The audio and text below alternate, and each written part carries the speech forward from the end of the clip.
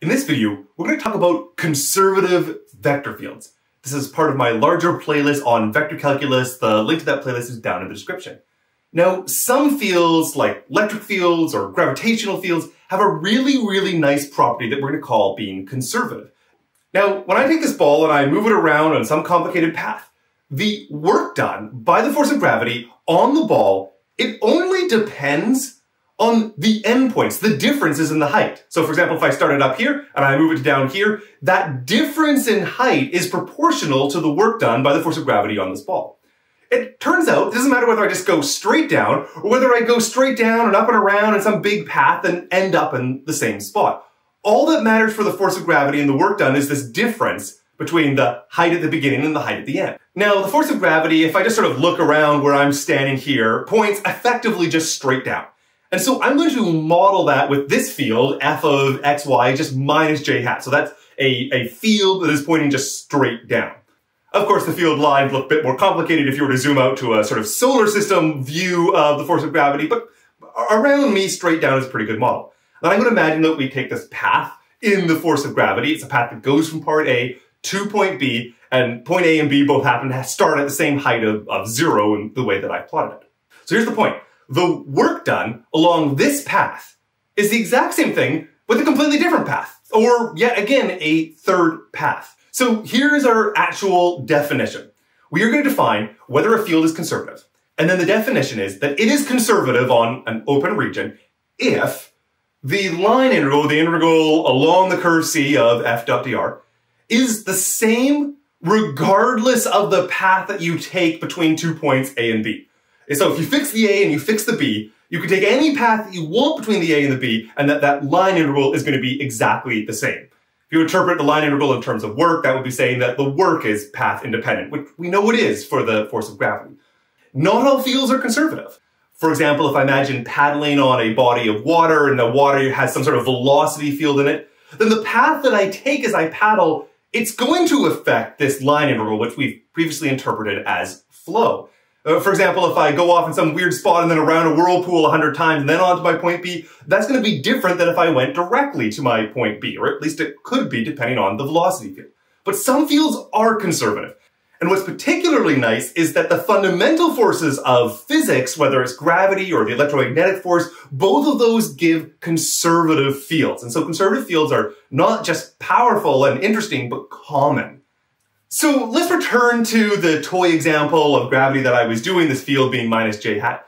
And then I'm going to take a completely arbitrary curve, r of t, going from g of t up to h of t, where I haven't specified what those curves are actually going to be because I'm going to allow them to vary. I want a conservative field where this could be anything. So let's actually compute out what the work is going to be, or what the line integral is in this case. This was our definition of it. We have seen a few different formats of this. I've also seen f dot t ds as opposed to f dot dr. It doesn't matter which of those versions you do. Either way, when you want to compute it with a specific parameterization r of t, the version of the formula you'll have to use is the one that is in terms of t, the integral from a up to b, which are t values of f of r dotted with r prime dt.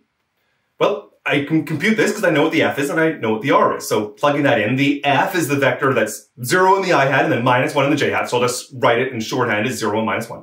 And then I'm dotting it with dr dt, or r prime, which is just the derivatives component-wise. So the first component is g prime and the second component is h prime. Compute out the dot product and you get the integral from a up to b of negative h prime of t dt. Now, here is the key moment. The integral of a derivative is something that we know from the fundamental theorem of calculus. Indeed, when you integrate a derivative, you just get the endpoints. This is therefore going to be negative, so I got a negative in there, of h of b minus minus, so plus h of a. That is, this integral, it only depended on the endpoints. And so this is showing that this field is indeed conservative because it doesn't matter what the g of t and h of t is as long as they have the same endpoints. If they have the same endpoints, then this line integral evaluates to something that only depends on those endpoints. It doesn't matter how it gets there in the middle. This field is conservative. So zooming back out to our picture, because the A and the B, they actually started at the same Y value. They both started at 0 the way I plotted it. That my h of A and my h of B is both 0. So in this specific example, the work done moving where I sort of take the ball up and down but leave it at the same height at the end is just 0. And likewise, if I do just a straight line path, it wouldn't matter at all. So this then leaves us with the question, well, what fields are conservative? And if you don't mind, I'm going to slightly spoil the answer ahead of time because it's going to let us tell our story over the next few videos in the playlist just a little bit better. The answer is that a continuous field f is conservative precisely when it can be written as the gradient of some scalar function, some potential function is the fancy terminology we often use it, the gradient of a potential function, little f. And this is an if and only if, so the vector field able to be written this way implies conservative and vice versa.